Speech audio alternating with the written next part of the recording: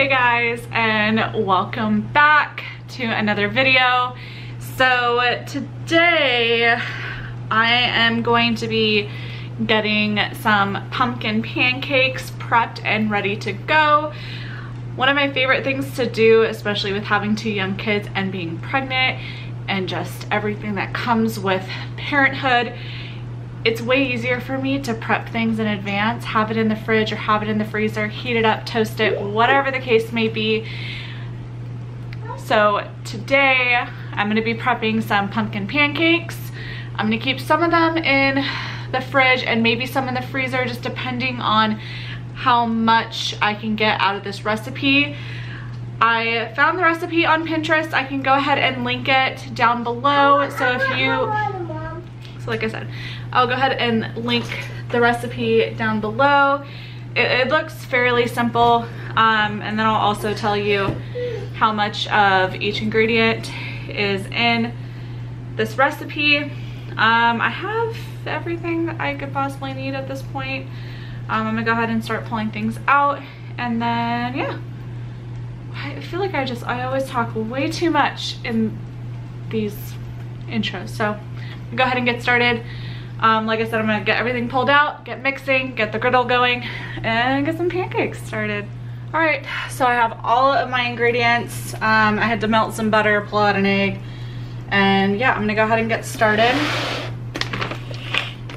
And like I said, I will have the recipe that I'm following down below, or linked, I should say. So I'm gonna go ahead and get started.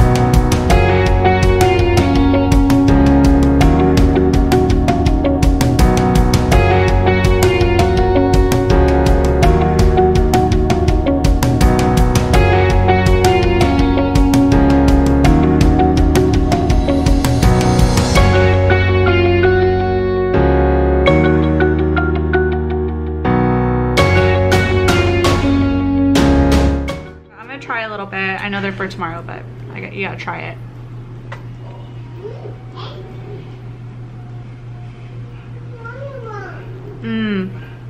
So I will say, I think it'd be good with pumpkin pie spice. Just saying.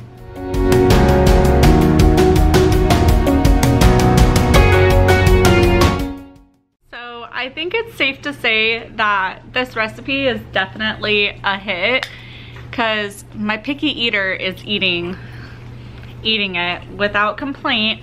But I will say it smells like pumpkin pie, it tastes like pumpkin pie, and it actually has a really good texture. So I highly recommend making those pancakes for your kids for the fall season. And you know, I would even go as far as to add chocolate chips to it, which